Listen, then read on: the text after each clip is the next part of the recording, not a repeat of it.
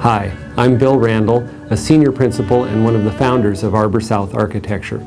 We have a video series we'd like to share with you called 20 for 20, 20 short videos in the 20 days leading up to the Home Builders Association 2009 Tour of Homes.